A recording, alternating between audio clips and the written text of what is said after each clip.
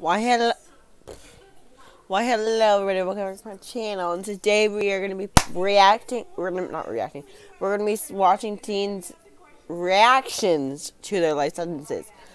I filmed this entire flipping video, and then I realized I didn't press record. So upset. So mad! So freaking mad! But anyway, that was just a while ago. So I'm so mad. I need to move this on my face. Anyway. Or is it just the worst game in the entire world? It's to keep little kids content, like in a restaurant. Are you that thing? No. Did I ever look behind me? No. No, I did not. You said if you know you're gonna play the game, to look around before him. In this room? Yes, you already asked me that. I forgot. Is it on? I am jamming on his bread. Is it the avocado? Oh my god, no. Is it something Anyway, let's get started.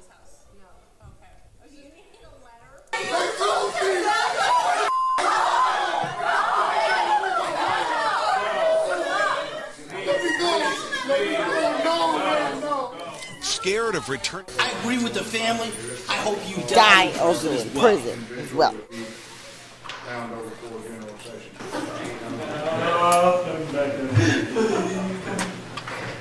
Darling, I wish I could. I would give my life for Austin.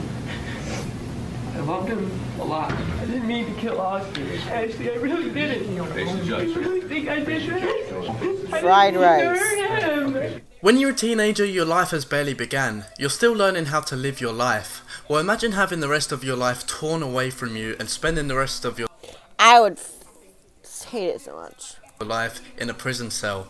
Imagine your reaction to the moment that judge takes away your life in the bang of a gavel. Well, we're going to see what that is exactly like right now as we dive into 10 teens reacting to life sentences. This first convict, known as Nicholas Lindsay, was actually too young to receive a life sentence when he was first handed into the police, but upon his resentencing, he was met with life behind bars. When the judge reads out this sentence, Nicholas just sits there, grinning, showing zero lack of remorse for his crimes. His mother walks out and just says it is what it is. There's no indication that this type of violent behavior will stop. Criminal history and odds of rehabilitation must be considered before life without parole is imposed. The court has significant doubts about the defendant's potential for rehabilitation. His mom said little when it was over. It's what the judge ordered, so that's what it is. It is what it is. But Lindsay actually grinned when the judge read his ruling. The lack of remorse not lost on David Crawford. That sickens me! Ford's daughter. Oh, I love Apple Watch, guys. Justice was served, and I'm glad it's over, and it just kind of proves to me that he's an animal as he sat there smiling. This next teen receives his sentence for starting a fire that killed an innocent teenager, a stupid mistake which cost an innocent life and ruined another. You could tell by the way this teen is reacting that he completely regrets his stupid decision and even starts praying as he cries. His mistake is one to learn from. Shows that there is something said significant and intentional. Tell me in the comments, I don't know, I can't tell if he says it, but tell me in the comments if you hear how long his sentences are. He's starting another fire in the living room. I agree with the family. I hope you die in prison as well.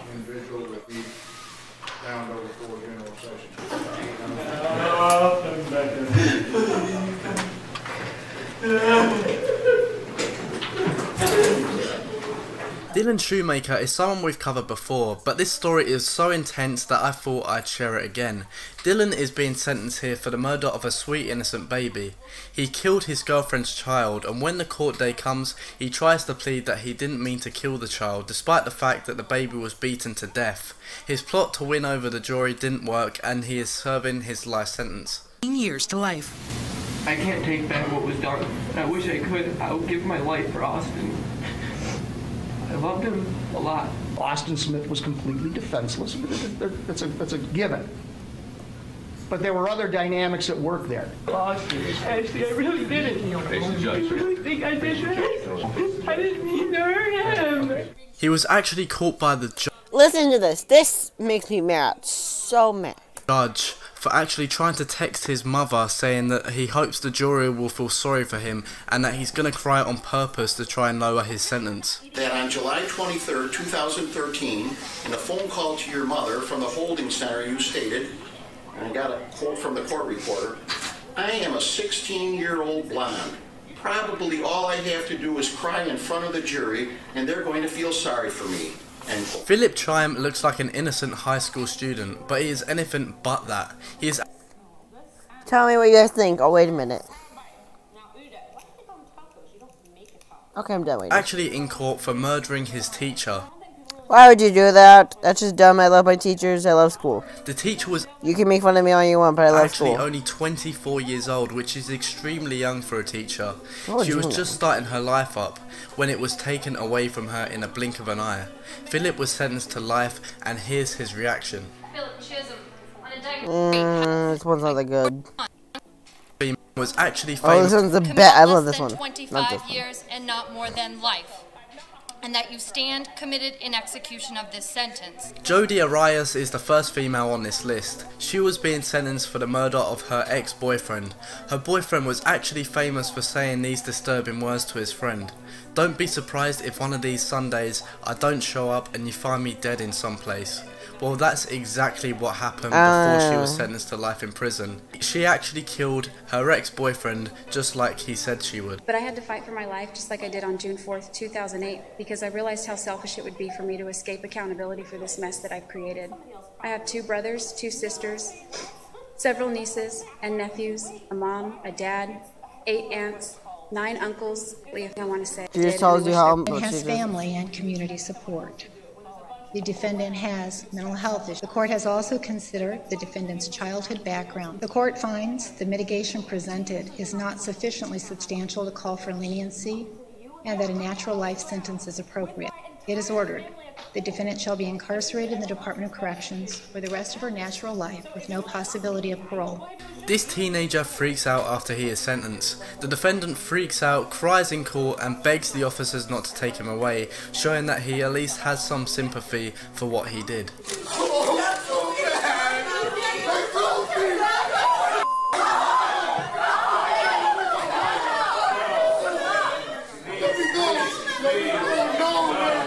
18-year-old Fernando Salgado begs to get to go home. This next teen was sentenced to life in prison after he and his girlfriend robbed and killed an elderly lady. The robbery apparently went wrong, and while trying to escape, the teen shot and killed the woman, who was completely defenseless. The teen just sits and smiles as his life is being taken away from him. He's also seen actually falling asleep at one point during the sentencing. With a chuckle, a laugh, and yawn after yawn, David Moses acted strangely at his sentencing this morning, appearing to fall asleep in his chair not once, but twice. Suffered physical, verbal, and emotional abuse growing up, leading to a lengthy criminal history, including sexually assaulting his sister, then a developmentally disabled cousin, and 7 other children while he was in a group home. While Sessions' family said they hope to one day see her again in heaven, Moses' attorney asked the judge for hope as well, in the form of a possibility for parole. To give him that hope for the next 25 years, that he may have an opportunity to be returned to society. Instead, the judge sentenced Moses to life in prison without the possibility of parole. And that's in the penitentiary for the rest of his life.